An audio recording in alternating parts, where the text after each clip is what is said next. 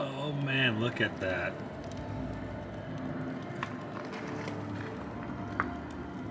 So I have a 14-pound butterball turkey, and we're gonna be smoking it on the Masterbuilt 560 digital charcoal smoker. It's the Gravity series. We're gonna keep this video really quick, really short. I'm not even gonna do a whole lot of B-roll, stuff like that, because I just kind of want to get the information to you guys on what I'm gonna be doing this year for my turkey. Here's a couple things that we're gonna be doing. I'm not gonna spatchcock it. We're gonna smoke it as a whole empty turkey. I'm not gonna stuff it either. I want the smoke to go into the cavity and smoke it from the inside as well. As far as the binder and rub, we're gonna keep it simple. We're gonna be using mustard as a binder, just regular store-bought yellow mustard. We're gonna be using granulated garlic, mustard powder, and we're even gonna add a little bit of truffle seasoning and zest to that to give it a little bit of a unique truffly flavor. The reason I'm choosing to use the Masterbuilt smoker is because it infuses a lot of smoke and it gives you that really rich smoke flavor.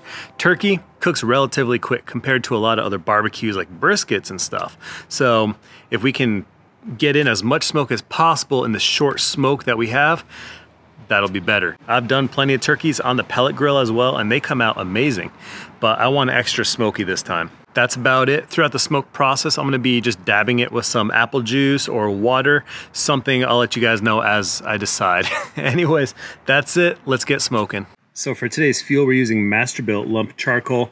It's all 100% hardwood charcoal. And then we have some of this Weber applewood wood chunks. We're just gonna be dumping them inside here. So basically what I like to do with the charcoal is I dump some charcoal in, then I sprinkle some wood chunks in, dump more charcoal, and then kind of alternate between wood chunks and charcoal. And then I'll take some of those wood chunks and I'll put them inside the ash pan once things start getting hot.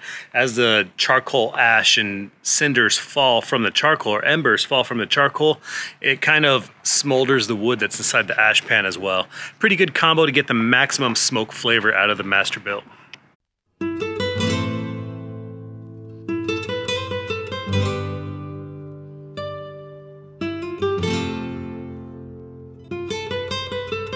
These are also Masterbuilt fire bricks. These things are really good fire starters.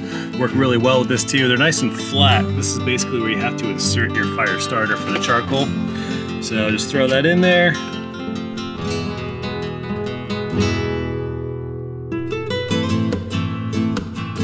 All right, we have a pretty good smoke going on right here, so now's a good time to kick it on. And we're using some granulated California garlic, Costco, a big old tub of it. And we have some mustard powder right here, ground mustard seed essentially. And this stuff is like my favorite. This is a Sabatino truffle zest. This stuff is amazing. And I'll leave a link to where you guys can get this stuff. It's not that expensive, but we actually put on everything like popcorn and basically anything that we want it to taste fancy. It's so good. I also have a little injector right here, and we are gonna be injecting it with essentially the same ingredients.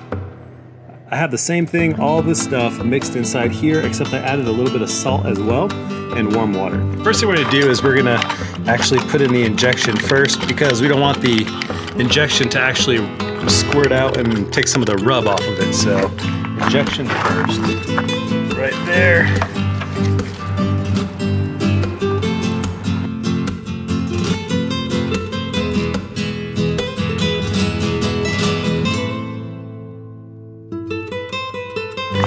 Next thing, we're covering it in mustard.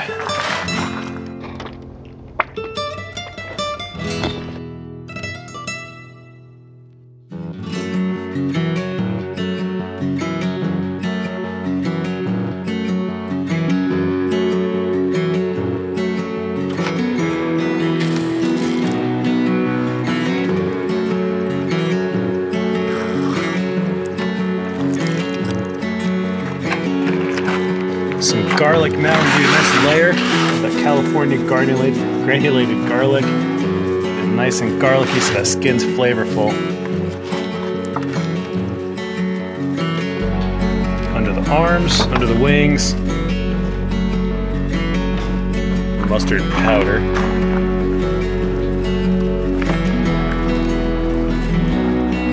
Now for my favorite, the truffle twist.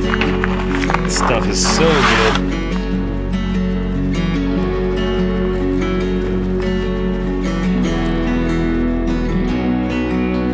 Last ingredient that I didn't talk about, we're gonna use some cayenne pepper also. gonna really help with the color. Not gonna use too much. Some of it's gonna melt off too, but.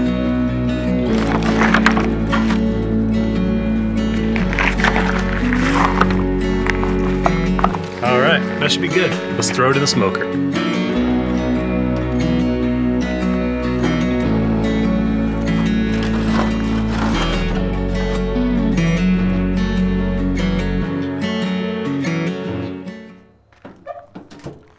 So the turkey's 48 degrees right now. Just threw it on the smoker. We're gonna let it ride for 1 to 2 hours without doing anything. We're not gonna touch it. We're just gonna let the temp come up. We're just gonna let it sit there and smoke for a couple hours. That's gonna help everything bind to the mustard. It's gonna help the mustard solidify. Eventually the mustard is gonna kind of burn or smoke off. It's gonna leave like a really cool film on it too. So it's not very mustardy, even though I put a lot of mustard on it, a lot of that burns off. See you guys in 2 hours. Forgot to mention one thing. So the temperature is set to 275. I don't think I mentioned that in the video. So 275, all right. Okay, so it's been about 2 hours. We're sitting at 115 and 104.7. Looks like we don't have any more apple juice. So I made a little concoction. This is basically butter, water, and brown sugar. It's like a half a stick of butter, the rest water, and I'll do the brown sugar. So we're gonna start spritzing the turkey or dabbing the turkey with this. Let's take a look at the turkey first. We are starting to get some color, and that's looking awesome. All right, we'll come back in a while. All right, it's been like 4 hours. Let's see. Oh, look at this guy right here. That's looking amazing.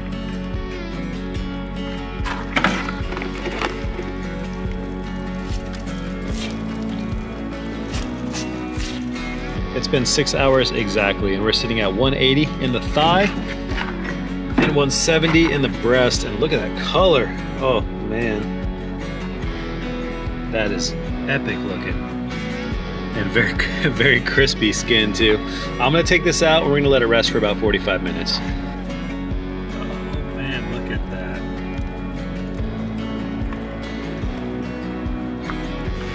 Now look at that color. That's pretty good. Nice crispy skin too. So you get crispy skin, nice dark brown color. Smells amazing too. We're gonna let it rest for like 30 minutes or so, and then we'll cut into it. Let's see how this looks. First of all, the color is amazing on this. And of course, it's nighttime. Nice and well done, as a turkey should be. Now here's one of my favorite techniques for the turkey breast. What you do is you take the knife along the bone and you cut out the entire breast.